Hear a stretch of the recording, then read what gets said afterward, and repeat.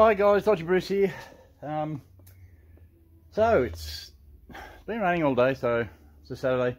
But what I thought I might try and do is, and I can't do much outside, and I haven't got the stuff here till next weekend. We'll try and do the leather interior. Now it's pretty hard. It's pretty, you know, it's like, that's not too bad, but that is hard as. So I've got some leather conditioner, mothers, but what I'm going to do, because leather's like skin, we all know what it's like when you're hot into the ocean or into a pool or something, you tend to suck up more moisture. So I am going to try applying it with a steamer. So like, I borrowed this off a friend, Graham. It's just a steamer with your little cloth thing on the end that you push it in, but I won't be using that because I've got a cloth. Oh, you saw it at my shoulder. But I'm going to steam it so it opens up any pores, if that is possible with something this old, and steam it in. See if it'll melt it, kind of heat it up and push it in, and see if that makes this any softer, and then stops it from stretching so much. Because you notice on the passenger driver's side, the seat's stretching forward. You can see the underneath from in the bottom there. This one isn't quite yet. It's just got a lot of crap that keeps falling off the roof every time I open it. But we'll see if I can steam it, heat it up, put that stuff on, and then kind of push it in with my little, there it is, little microfiber, and see if that makes a difference. Just something to do to see if I don't have to, you know, straight away try and get something done with these seats, because they're pretty naff. So we'll try and do that. Oh, and if someone's got a link, now I tried to find it and I couldn't find the damn link. The rubber seal that goes around the stop brake light, because apparently that's why my boot is leaking, because of this stupid thing. It's a common problem apparently. The seals just shrink over time and they leak, which is why when you look at, this thing doesn't seem to want to go up, because the rubber seal itself seems to be all right, but because that stop light is in here somewhere, well actually exactly there, it leaks, which is why the toolbox is all rusty and nothing else, or just that area there. It's because that's leaking right on it. So if anyone's got a link to where I can get that seal from, leave it in the comments for me, and I might have to get some lights out here. Anyway, let's see how we do on this thing.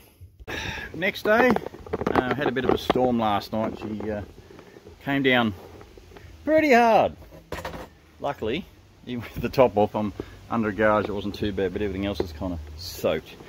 Now, I steam cleaned, that's my new number plates. Not steam clean, but I used the steamer. I went over the seats to open up the pores to try and get the liquid, which is that, to try and soak in. I spent way too long on that driver's seat, but this is still hard.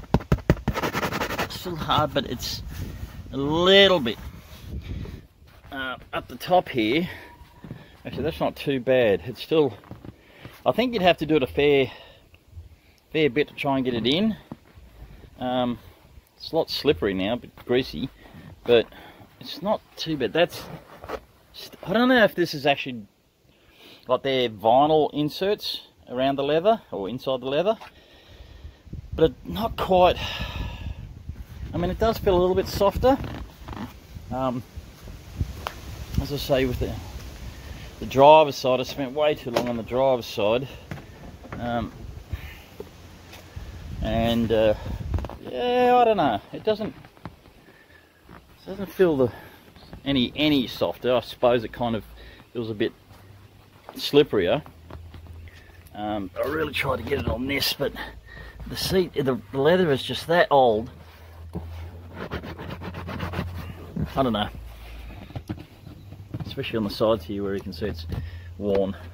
So I'm not sure if that works real well. It kind of made it a little bit softer, but not soft. It's still hard. So you'd probably have to do it multiple times to actually get these seats to come back, which is a bit of a bugger. But they are quite thin too. I mean, you know, there's not a lot of padding in these things. They're quite thin. But I did find out that apparently you can get a kit of rails, and you can put not MX-5, Toyota 86s, the new 86s and BRZs, and actually fit those seats in. So that will be interesting to find out. But yeah, I don't know if that is actually leather or not. I did have this when I was steaming last night, trying to get some of this gunk off. It's actually worn through.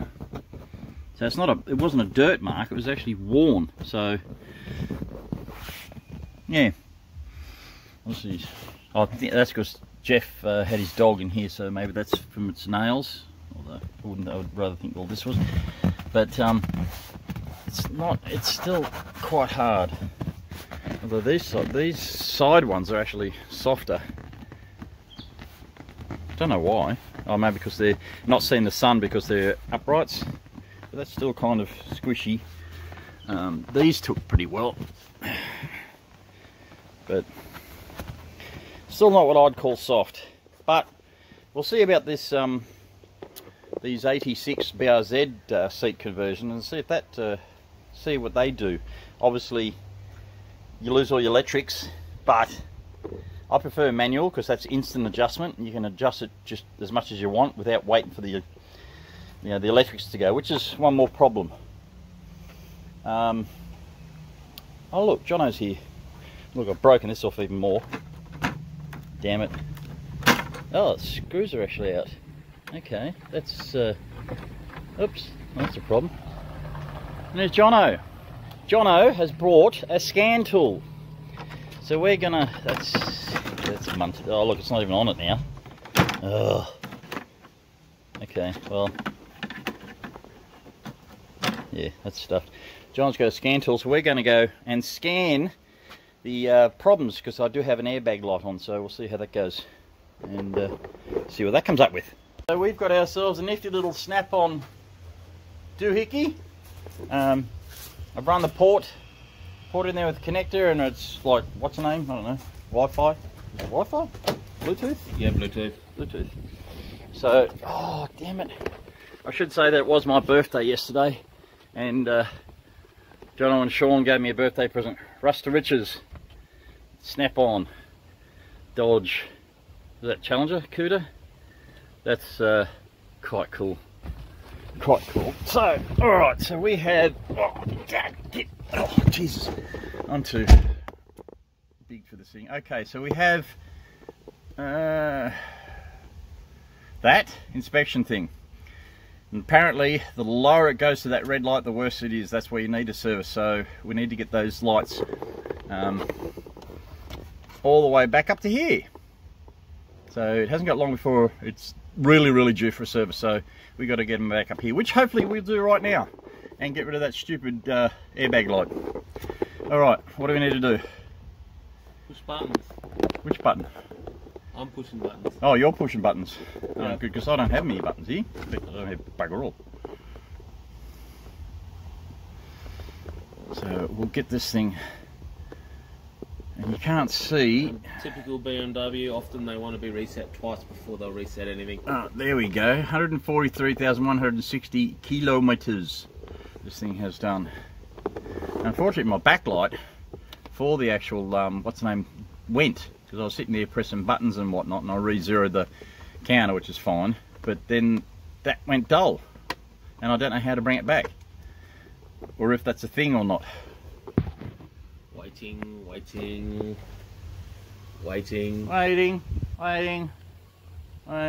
Of course, we'll always be waiting. Repeat, always repeat. Whoa! Okay, it's gone up to all these bars. I missed that, and it's got a clock. So that's done something. Yep, just reset it. Now let's scan your engine for codes. Which will be the airbag. Codes. No, airbag system memory is separate. Oh, okay. Okay, you got an intermittent camshaft. A what? Intermittent camshaft position sensor issue. Hopefully it's just a stored memory and it'll clear it and go away. If it comes back, we'll worry about it. So it could be just the camshaft sensor, position sensor. That's what it says. Yeah. Okay. So a sensor might be gone. But that's cool. We've got fucking all the lights now, and they're all green. Oh, you can't tell. No, the colour doesn't show. But they are those are actual green, like lime green, and you got one red, so that's lime green. But they're all full now, which is excellent. Airbags. Continue.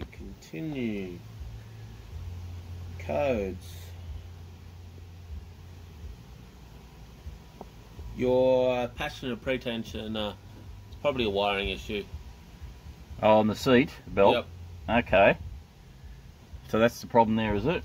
Yeah, your pretension on the passenger side. Okay. Which I think Is those little yellow wires under the seat. that's in there. Yep. I can't do anything about that. Oh, Do we have any anti-lock issues? it's gone off. What? That's Yes, because I just cleared it. Oh, okay. Well, there we go. Look at that. Hey.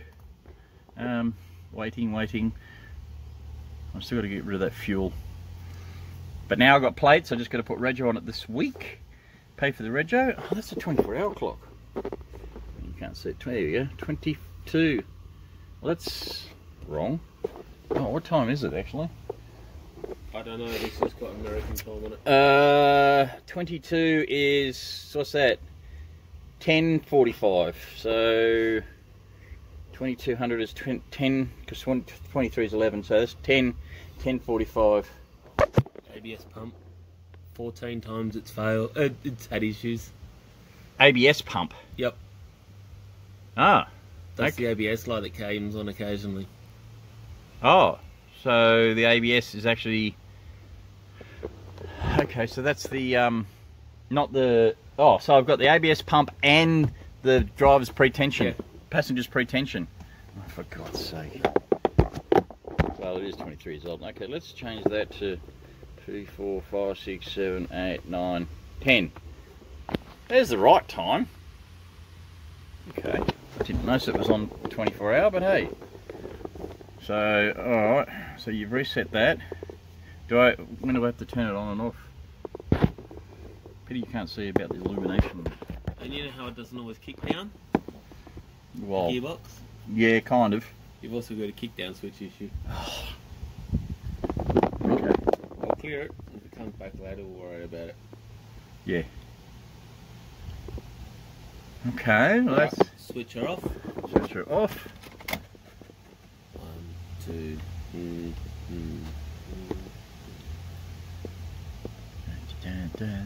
Switch it back on. Switch it back on.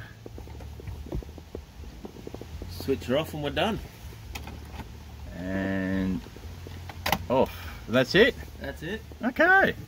So you've cleared everything. I'd still like to get that stereo going, but I don't know the code for it. If anyone has a specific code, like a shop code that resets everything, that'd be nice, but The system's not... I don't think these do that. They're individual to the actual... I think there's a code actually on this body, which means I'd have to actually pull that out to see it, so screw that. Get out of it! Oh, this is going to take some getting used to. In and out. I was going to do the water today. Oh, I like that shirt, eh? It's a 3XL, so it's going to be real loose, unlike that t-shirt you saw me in last night, which is so tight. It was constricting the blood flow. But, yeah, no, that's good. Alright, so that's the computer stuff done. Alright, so that's the codes done. So now, put rego on it this week, drive it around, and see if those codes come back. Oh, and I need that light, that's right, I need someone give me a link for the gasket. I think I already said that before. Alright, cool. Let's taking the front lip off. Remember I said there was a lot of stuff in there underneath. This is why I want to take off all the underneath panels. There's just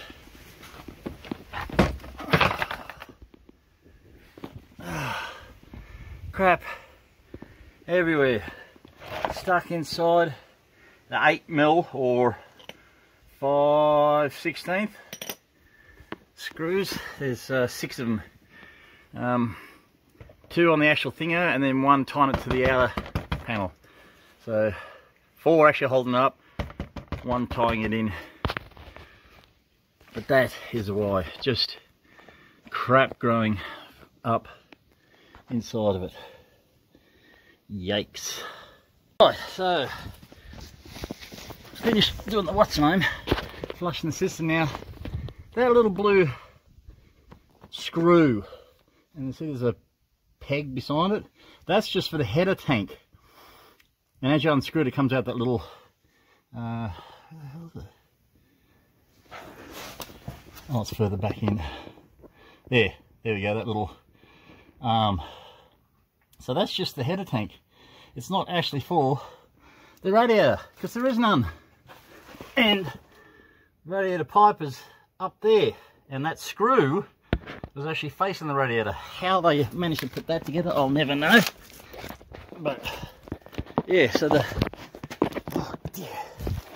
the radiator hose is actually there, which is only 3/4 of the way down on the radiator. It's not at the bottom like you'd think, so it's hard to